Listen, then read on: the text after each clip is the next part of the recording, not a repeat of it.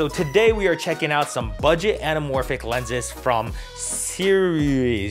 I have no idea how to say that, but they tend to launch their lenses on Indiegogo and they crush it on there because this first 50 mil, I think they were trying to get 100,000 bucks and they got over $1 million.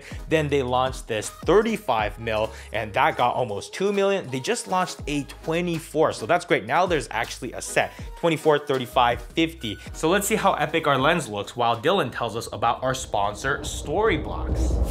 In a world where your masterpiece is almost complete, but you forgot to get that one shot of B-roll, there's only one place you can turn, and that's to shoot it again. That's too expensive and is a pain in the butt. So instead, go to Storyblocks. There you will find over 1 million royalty-free stock assets, videos, music, sound effects, and even graphic templates. If you don't think this shot has enough anamorphic lens flares, Storyblocks' extensive library has all the flares you'll need to fulfill your heart's deepest desires. Anamorphic lens flares in space? No problem. How about a wedding video? Sure, why not? Your mom's birthday? Now that's what I call epic. Happy birthday, Mom. The unlimited all-access plan means that for just one affordable subscription, you can get all the lens flares you want. And I mean all of them, for either personal or commercial use. Click the link in the description and get your Storyblocks account today. What do you guys think? You made Dylan look like a megastar. Dude, you look like a Filipino Vin Diesel. I tried. All we did was take this flashlight and shined it at the lens, and this is a normal lens, so this is a typical lens flare, but you know, with an anamorphic lens, it's like whoosh. By the way, thanks to Storyblocks, we're giving away this 50 mil anamorphic lens. What do they have to do to win, giveaway boy?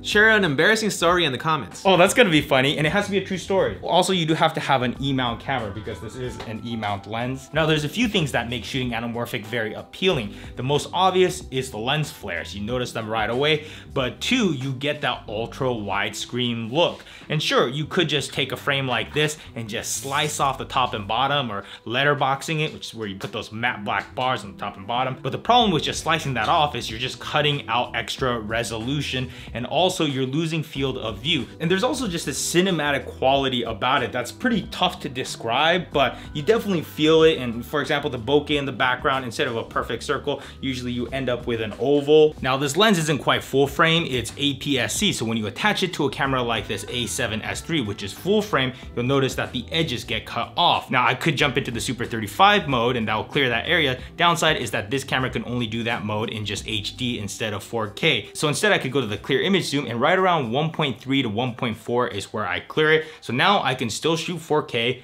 with this lens. So now that we're familiar with this lens, let's go and shoot something cool. Fake walk away.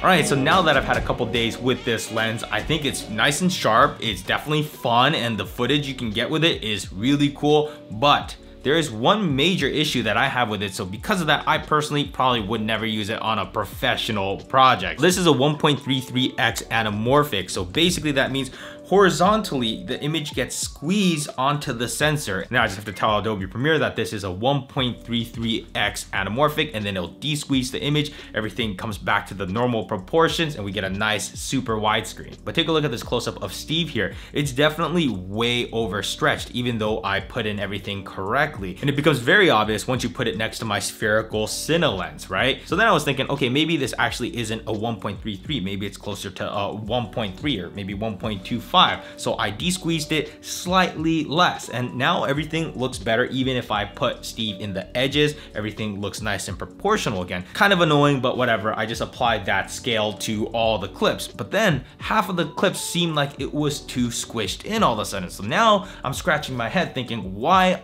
is this happening? What I then realized is that when you pull your focus to a close-up, it squeezes it less. So when you stretch it back out, it overstretches everything. So basically the amount of squeeze that this lens gives you is very inconsistent, and it depends on where you're focused. So every shot you do, you might have to slightly tweak the amount you de-squeeze it. I mean, for the most part, I only really notice it when it's in the first 10 feet or so, but I guess that's why these lenses are $700-800 opposed to 5,000, 10,000, or the high-end ones are 50 grand a pop. There's a few other technical things like inconsistent white balance and some vignetting around the edges and stuff like that, but I can get over all that because, you know, this is a budget lens. The biggest turnoff for me is definitely that it's not a consistent 1.33x. You might also notice that you can't get a great macro shot with these lenses, but that's more of an anamorphic thing rather than this lens in particular. You can always get a diopter, slap that up front for those macro shots. Now this is as close as I can get to Steve on these two lenses. You can definitely get a close-up, but that's about it. To put that into perspective, this is how close my Cine lenses can get. Now I do appreciate that these do open up to f1.8, so when it got dark, it was no problem. I just opened up, and I also like that it didn't flare up like crazy, really only when the motorcycle headlights went straight into the lens, which was really cool. Now they open up to f1.8, which is great, but they only close down to f16, so if you're shooting in bright daylight, make sure you bring some ND filters. There's some